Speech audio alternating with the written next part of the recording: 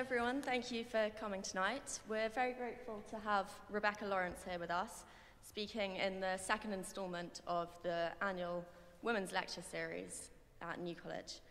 Rebecca read PPE here, matriculating in 1989, and she's had a very impressive public sector career since, now the Chief Executive Officer of the Crown Prosecution Service. So thank you for your time this evening, Rebecca, and I'm sure she'll tell you a lot more about this than I can. So over to you.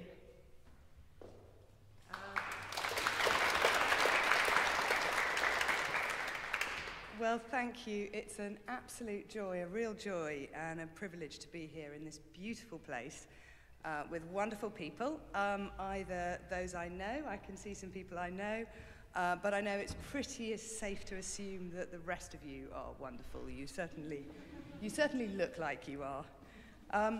Now, there's a rather grand title to this talk. I will disappoint some of you. I'm not going to be pontificating on the latest thinking of models of leadership and how those have changed over time. I actually ran that very question through ChatGPT the other day, and I have to say it gives at what first blush is a pretty scarily sort of solid reply. But I know it actually wouldn't survive a New College tutorial or be very interesting to you. But if you are, you can just run it through your phone and compare and contrast as we go. Instead, I thought what I would do is just tell you a bit about myself, not because I think that's particularly scintillating, but by hearing, how I got here, what I've done since, the choices I've made. I tend to find when I'm in talks like this that hearing about that from other people always stimulates a bit of thinking for myself. So that's what I offer you. I offer you some words on how I think of leadership, or have come to think of it, over the very significant changes in public life over my time as a public servant, what being a woman and what being at New College has given me, what life lessons I've learnt so far and what support I've had, and I leave you to take from that whatever makes sense for you or what doesn't. So what was my story up to the point when I came here for interview, aged 17 in 1987, had my first view of that magnificent statue by Epstein and first laid eyes on this glorious chapel. What happened before then? So I'm a Londoner, born and raised. I'm the youngest of three. Our father worked at Shell International, selling petrochemicals to detergent companies, and he studied chemistry at Cambridge, so visiting quads and cloisters wasn't totally alien to me. And his father, a totally formidable Scot, I wished I'd met him and heard his accent. He was a very gifted and celebrated diabetes doctor for many decades, and a pioneer in the use of insulin and patient-led care. So our mother, who I think is watching, hello. Our mother is an absolutely inspirational retired primary school head teacher, and she was my teacher too when I was 9. She was raised by absolutely lovely parents on the South Coast who didn't expect her to go to university, so she took her tertiary education into her own hands, and she did her degree with 3 children under 5, which I think is pretty impressive. And she then raised us on her own, keeping close to our father. I went to the fabulous, really mixed inner London State primary school where she taught, and I was really fortunate to be really happy at my secondary school. And I grew up in a really eclectic community, not far from here, down the way in Shepherd's Bush in West London, where I still live now, with my husband and where we've raised our 2 sons. And we were surrounded in the 70s and 80s in London by lovely friends and neighbours. And in hindsight, I see that my career choice was influenced by one, Pat Mayhew, a civil servant and criminologist, and she was the founder of the British Crime Survey. And she seemed to have the most interesting job of anyone I knew. I remember being a teenager sitting in the kitchen. There was a memo stuck to her fridge, embossed with the heading paper of the Office of the Home Secretary, Michael Howard. And it said, the Home Secretary thanks Mrs. Mayhew for her submission, and based on its comprehensive analysis, he will no longer be pursuing the policy of reintroducing the death sentence for police killers. I just thought that was a pretty cool thing to have on your fridge. So we had a busy household, in and out of different neighbours' houses, and imbued by our mum's really energetic leadership of schools, which cemented into her pupils and to me a complete love of learning, of chess, of singing, of culture, of hiking in the Cotswolds, which I really used to complain about, but now absolutely love. And we'd be stuck in traffic, going and toing and froing from primary school, listening to the Today programme and PM. And the result of all of this is I actually felt, for some reason, really driven by work and the security and purpose that that can bring. So at secondary school, there was a dad who came to speak at a career talk at my school, and he said investment banking was the highest paid job you could get. And that sounded pretty good to me when I was about 18. So before coming here, I had a year off, and somehow I ended up working in an investment bank in the corporate finance department in the late 80s, in the takeover boom. I cold called my way, after getting a phone number of somebody, into an extraordinary job. I mean, it was an amazing experience. Some of the stories are definitely for later, over dinner or drinks. Gave me quite a lot of money then to go travelling afterwards. But also, I think with hindsight, what it gave me is I realised that the thrill of closing a deal or chasing the cash, or I could see it really work for some people, but it didn't really work for me. So then I came here to New College. My time doing PPE in itself was politically momentous. There was the fall of Thatcher. That was announced about 11:15 in the middle of a politics lecture in schools. I'll never forget that moment. In my first term here, we had the fall of the Berlin Wall, and some second years, I think you'll remember this, Ed, drove overnight, and then they came back a few days later with chunks of wall, which was, pretty impressive. And not to be outdone, a group of us first years then in the Christmas holidays took ourselves off to Prague. It was 3 weeks after the revolution, and we saw in the new year 1990 there, we saw Havel's inauguration, we saw people coming back to Prague who hadn't been there for decades, saw in the new year dancing with Russian soldiers.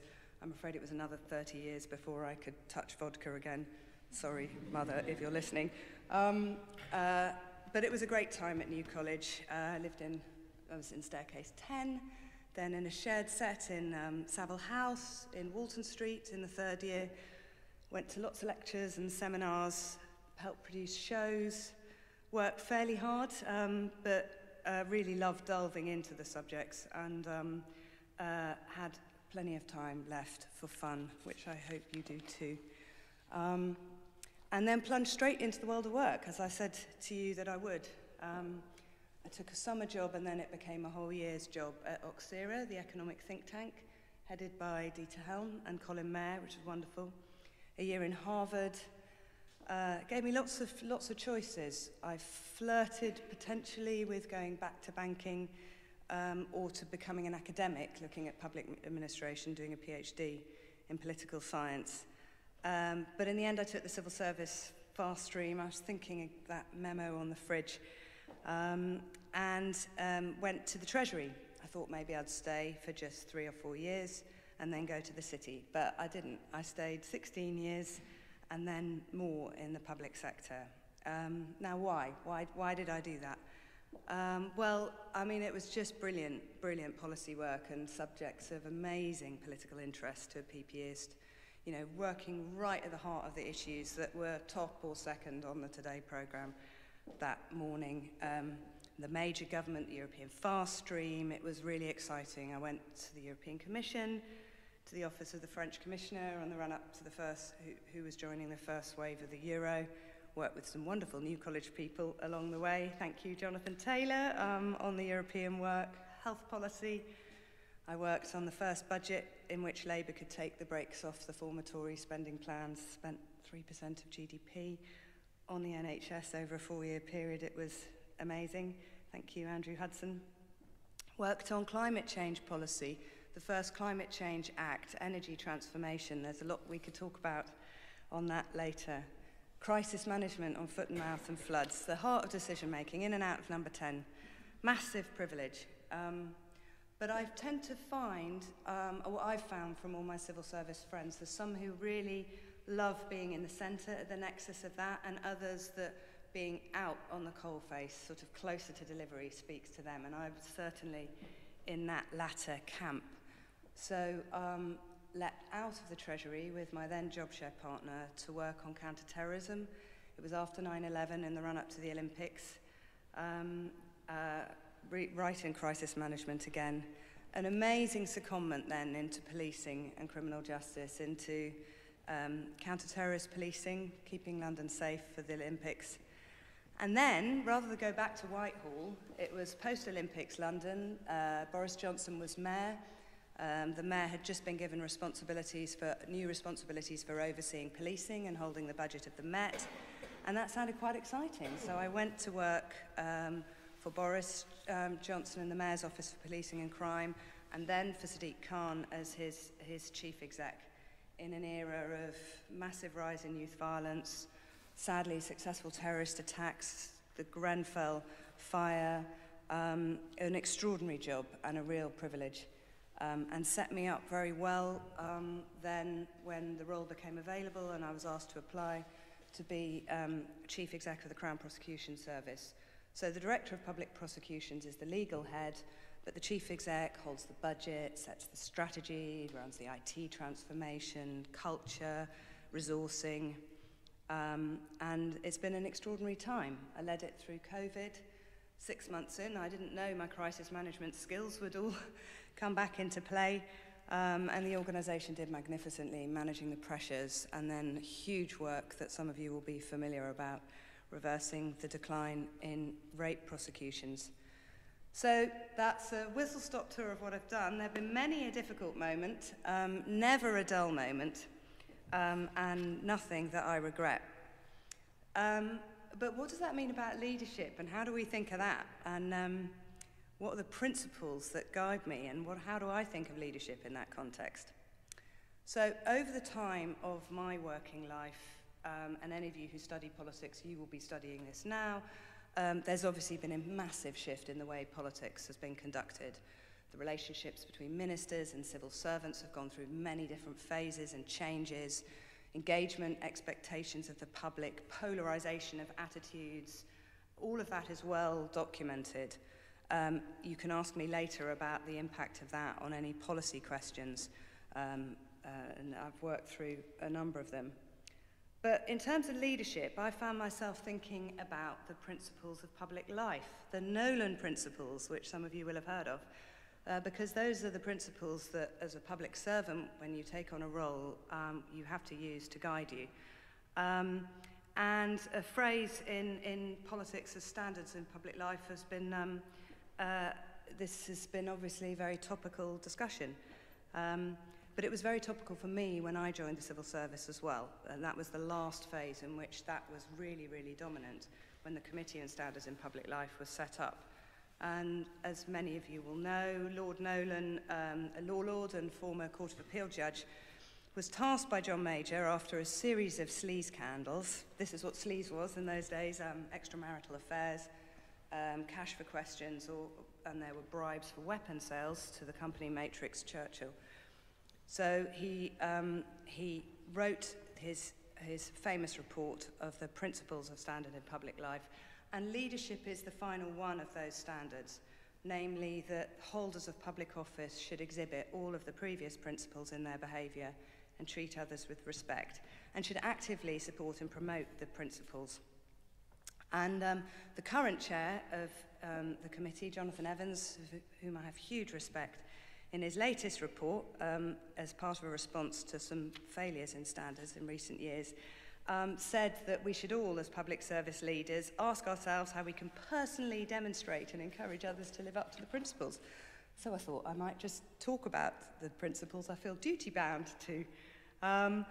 But it's also because they are quite timeless principles, and I think they serve really well as sort of guidelines, or perhaps even guardrails, in life, in the sort of life situations in which we all face ourselves and will. I'm not going to test you at the end, but see if you can remember them. But I found it as quite a good test of ourselves to see, what reflections we have on them. So principle number 1 is selflessness. Holders of public office should act solely in terms of the public interest. Now, certainly in the leadership model we have in Britain, I think it can work really well and does work really well with politically neutral civil servants building a trusted relationship with ministers to advise on them and implement them on the policies of the democratically elected government of the day and putting public interest first in their advice. And, you know, I've seen that so much in the working world with the policy advice at the centre. That is a key principle of all those years I worked in central government. But what I love when you're in the front line is you see it day in, day out in the leadership of the front line in increasingly challenging circumstances, be it your courts officers, probation officers, police, the community youth workers I've seen, health staff, flood engineers, climate scientists.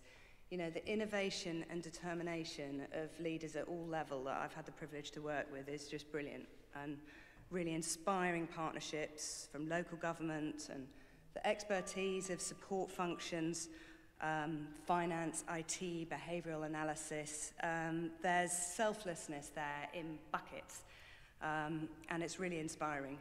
And when any of us see culture or practice that is poor and sadly, or outrageous, and sadly, of course, there are examples and tragic tales of that, it is an affront to us all, and I see leaders motivated all the more to drive change and make improvement.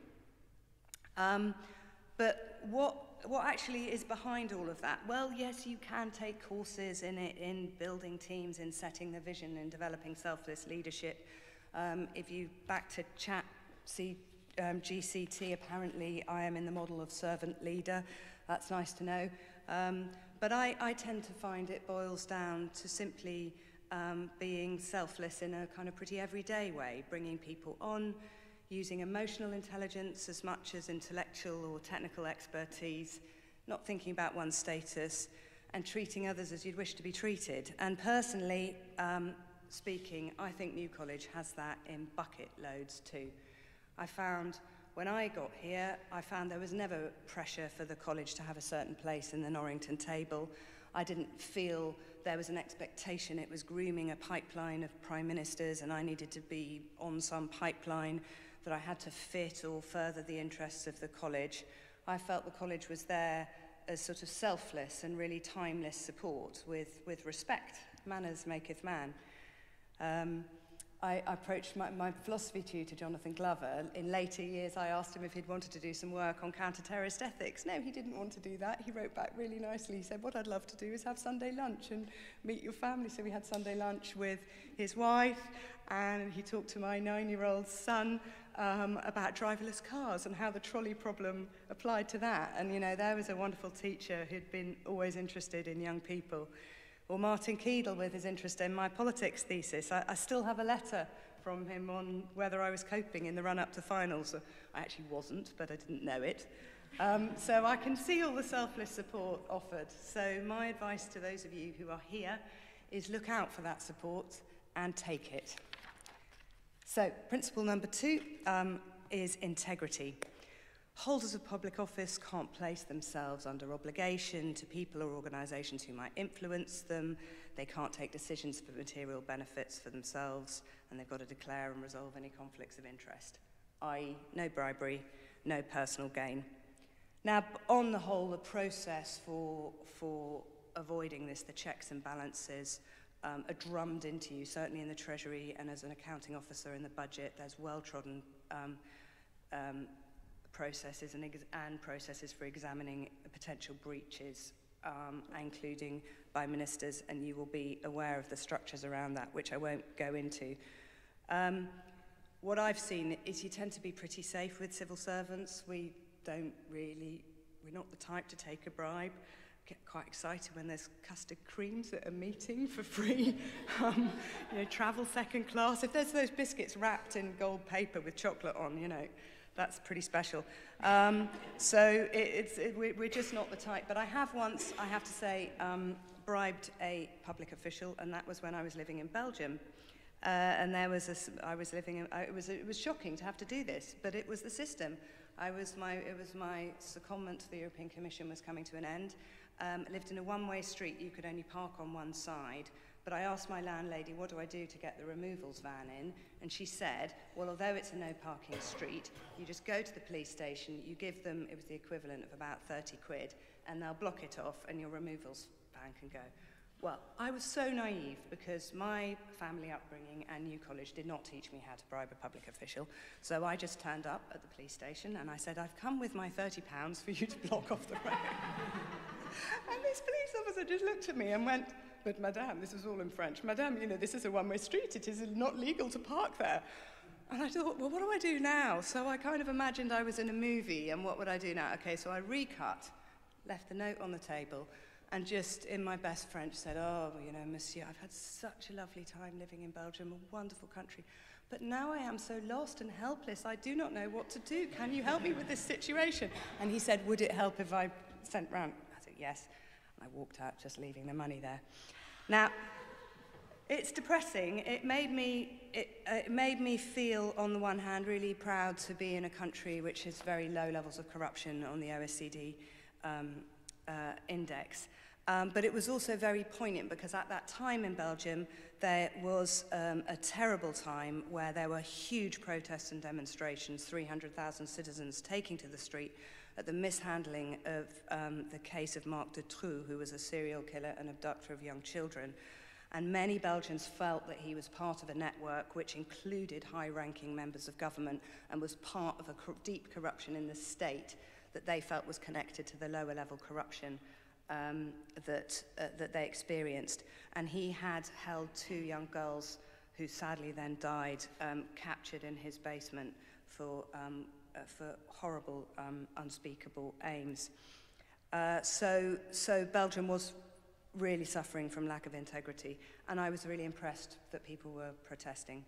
Incidentally, what I would say is there were other things that were very good. So the press, in coverage of that story, did not speculate on what had happened to the girls, did not doorstep their families, and there was no intrusion into their grief, and I have to ask if that would happen here. Objectivity, principle 3. You've got to take decisions impartially, fairly, using the best evidence and without discrimination or bias. Now, this is where New College comes into its own, I think. So in terms of best evidence, I found the backdrop of the quality of education meant I could smash it in becoming expert in different subject fields, reading deep into them, confidence to present to ministers, to select committees, to write submissions. That came from the learning here. Came from different tutorial styles. Me and Tom Weeks, as philosophers, would each read the reading list, go in really competitive and thrash it out. We still do. He is godfather to our eldest child, and he's taught our sons advocacy. And early in my career, that's kind of what I needed to do a lot of.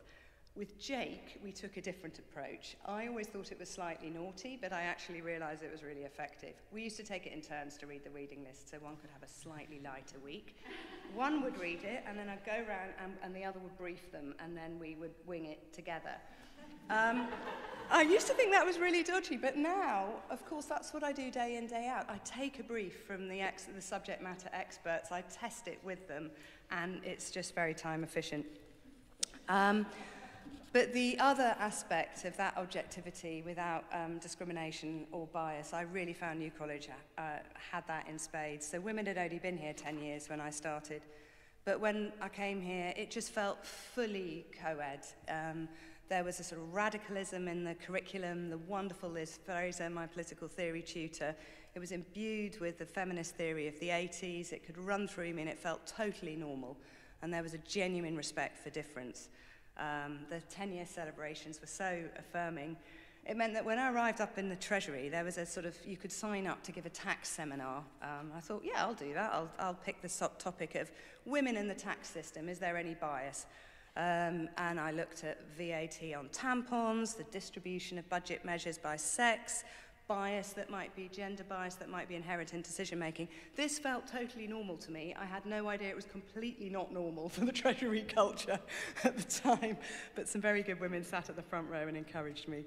And I think that has really helped me take that approach in all my subsequent work and to challenge discrimination and to support those many others who've done that for the whole of their career.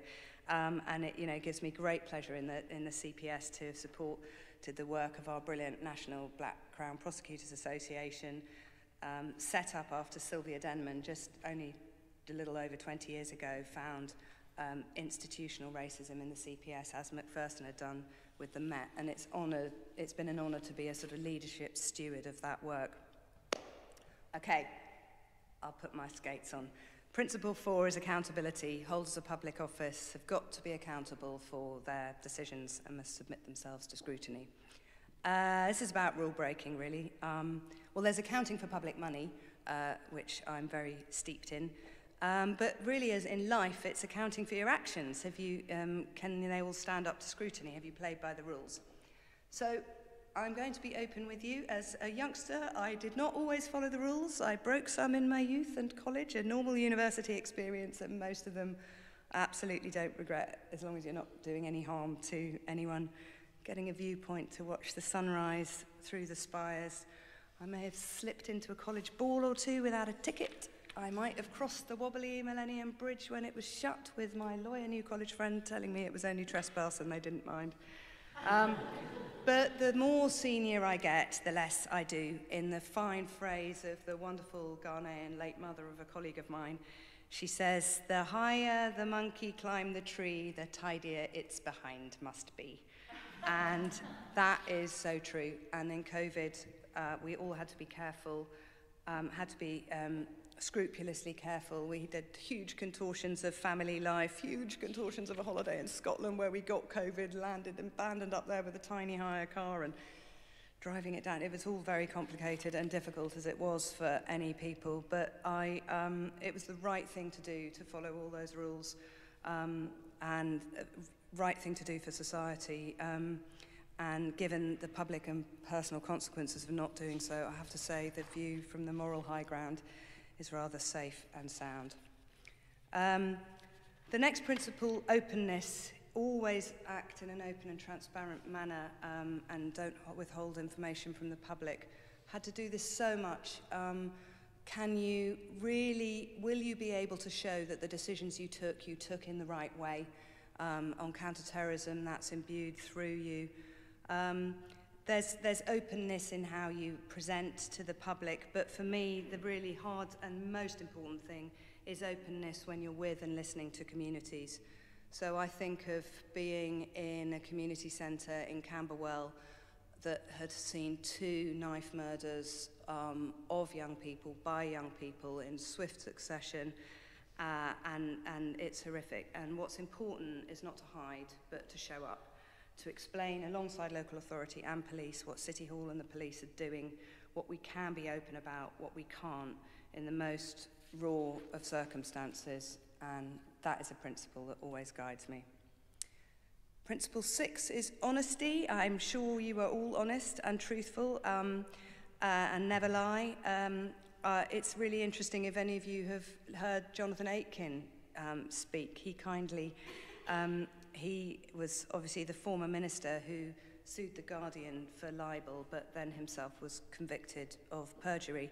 And hearing him speak of his conversion to faith and his reflections on honesty and then of justice are really powerful. And actually he gave the first sermon to our first ever CPS online carol service with a virtual choir, which was really fun to be part of. So honesty really is the best policy. But I think with honesty, there's always that piece. It's not just what you actually say is true, but there's the wider context true as well. And whenever our boys squabble, Jacob hit me, Sam's being mean, the killer question we would always ask is, yes, and what happened just before that? So leadership is, according to Nolan, practicing all of those. I can't profess to always be perfect, but I do actually use these principles together as guardrails, and I think if you do, they do serve you well. So finally, I'm left with just 2 questions of what role has being a woman played for me in my life. This is the Women's Leadership Lecture, after all, and what are my sources of support, including New College. Well, I feel really lucky that I was able to move pretty seamlessly from being a young girl who loved learning into a young woman, and through the role that this place played in that. And I'm really grateful to all the women who came before in society as a whole and fought for rights and fought against discrimination. I was really lucky to have really good experiences, pregnancy, childbirth, and that the Treasury was really pioneering in making life stack up for working parents. I worked part-time and in job shares for 13 years and got to spend all the time I wanted with our boys. I've been really grateful for professional support throughout my time. I have Helen King here, who's the principal at St Anne's and was Assistant Commissioner at the Met when I was at City Hall. We supported each other in a lot of really interesting and important management of politicians and investment and contracts and changing in policing. I have brilliant personal support. I was set up with a Chief Constable mentor 10 years ago when giving dementia care to our father. And then Helen Ghosh from Balliol gave brilliant personal and professional support combined when my children were young, and she was Permanent Secretary of DEFRA and then Home Office. It's not all been easy. Effect of menopause, surgery and COVID, I could do another talk on that. They gave my body and brain a brief run for their money, but I suppose it's quite good to be on trend. And I had the support of lots and lots of friends through that time, including people from New College, to whom I'm very thankful. But one of the joys of leadership has been the platform to support others. So I've received support, I can mentor others who've had experiences similar to mine, but the real privilege of leadership is being able to give a platform to support those on issues I haven't experienced or don't have, issues of intersectionality, issues relating to physicality, maybe endometriosis, gender-based violence, of course, miscarriage, baby loss,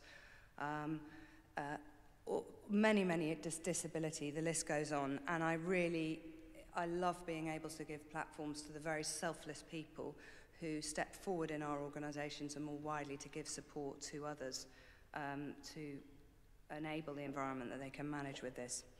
But the most important support you have is your choice of life partner, if you're lucky enough to be in that position. So Eleanor Roosevelt said, "A woman's like a tea bag. You can't tell how strong she is till you put her in hot water." Well, I know I can take boiling, and I often have, but you can't do it alone, and it needs someone to put the kettle on to give you joy and companionship. So sorry for a big cheesy moment, but the most selfless man I know is in the room there, and that's Hugo Jolliffe. And for all those, he's always loved and supported my public sector career. It makes home life, social life, and intellectual life a complete joy. So for all those cups of tea, Hugo, thank you from the bottom of my heart. And then finally, as well as the support of people, there's the joy of being in a beautiful place and the joy of having fun. And there's no finer model than New College. I've always loved this place. Its surroundings are so anchoring, it's so peaceful. There's a timeless permanency which is so grounding in the cloisters, the gardens, the Epstein sculpture, the steps of the mound. The future is incorporated into this place with its past, with ease, the sculpture, the steps, the new quad. I loved reading the New College School describing how they loved watching how you can build something quite so substantial, so innovative and so wavy. And that will mean being able to live in your final year, I think, will be brilliant. So this place has constant and groundbreaking scholarship, constant stewardship of the beautiful, beautiful environment. And that doesn't happen by chance. That takes leadership and really skilled stewardship to sustain that, to sustain all those intellectual, physical, cultural, and spiritual treasures. So thank you, New College, and thank you, Miles, and your team for all you do. But also, it's not all about work. New College is all about fun as well, and fun is so important to life. The final party I went to before lockdown was 40 years of Women at New College. I had that brilliant band playing, great dancing, fabulous conversation, huge joy. I think you led from the front on the dance floor, I seem to recall.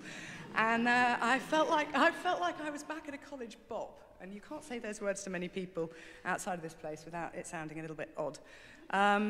And I seem to remember it even had my favourite 1970s disco and funk, because I'm afraid I can do Nolan Sisters just pretty much as well as I can do Nolan Principles.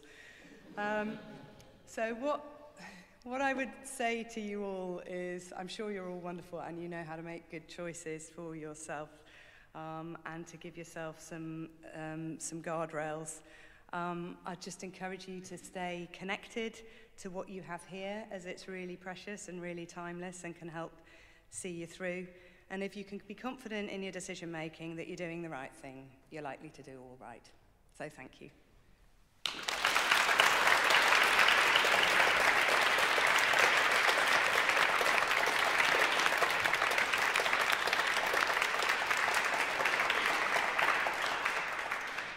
I think everyone can agree that that was a really lovely and inspirational talk, and luckily we have a few minutes for maybe a couple of questions.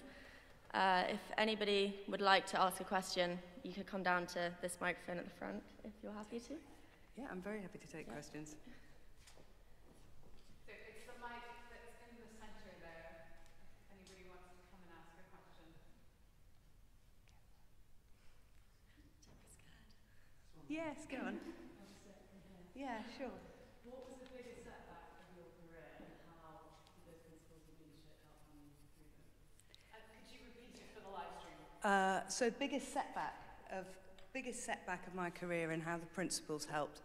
Well, actually, I think there's lots of little setbacks, and then they help you when the bigger obvious ones come along. The bigger obvious ones are sort of health, but the little setbacks, I think, there are ones about jobs you didn't get. I've given you the CV of the jobs I got. There's plenty I didn't get. Working, being a principal private secretary economic to Blair, big job on climate change, other jobs that you don't get. And every time I don't get something, I think, now, what was really behind that? And I think there's always something about authenticity. The things I haven't got, I was either not confident about because I didn't have the technical skills, and it's not usually the case, or more confident because I wasn't sure if the fit was right. Was I trying to be someone that I wasn't?